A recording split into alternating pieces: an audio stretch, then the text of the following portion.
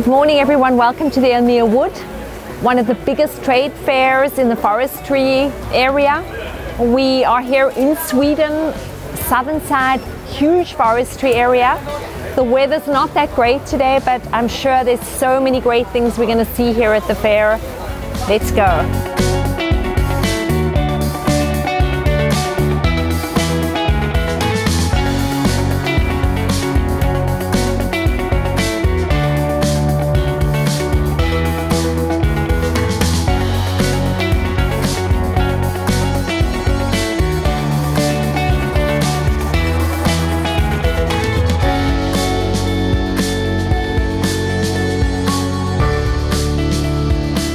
Let's head over to the EPSILON stand to see what's happening there. ELMIA Wood 2017. The weather is lousy, but the mood is really good here at PALFINGER EPSILON. We're very happy to present one of our latest developments, which are the Q-Series for on-road and the S-Series for forwarders. Both of the developments convince with our core competencies, which is steel and hydraulics. Therefore, the cranes are much lighter than they used to be, they are faster than they used to be, and they offer extra reach. Swedish weather is fine, you know. Yeah, I'm used to it, yeah. It's wet and lovely. Yep. This new prototype, Q14L, is very interesting for the Swedish market with a long outreach and the weight of the crane. It's very interesting. Because they lay the logs far away from the road, then it's necessary to have a long outreach.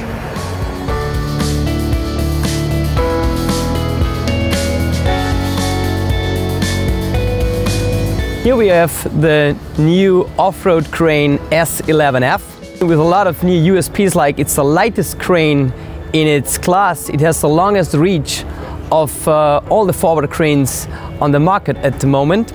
This new compact design comes out of a quite long development in our company, and especially here we have got a new finish without any hoses in the back of the crane column.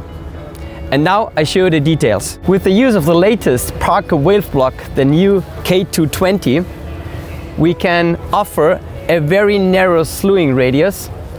Here in this package, it's covered with a plastic cover, and as you can see, there are no hoses anymore between crane column and the crane base. It's very user-friendly.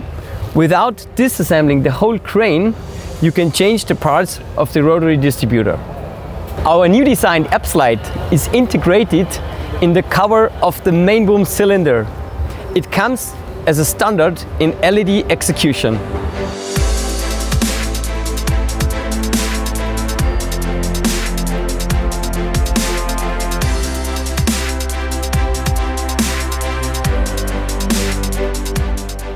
After all those amazing EPSILON highlights, let's move on to see what else is going on at the ELMIA Wood this year.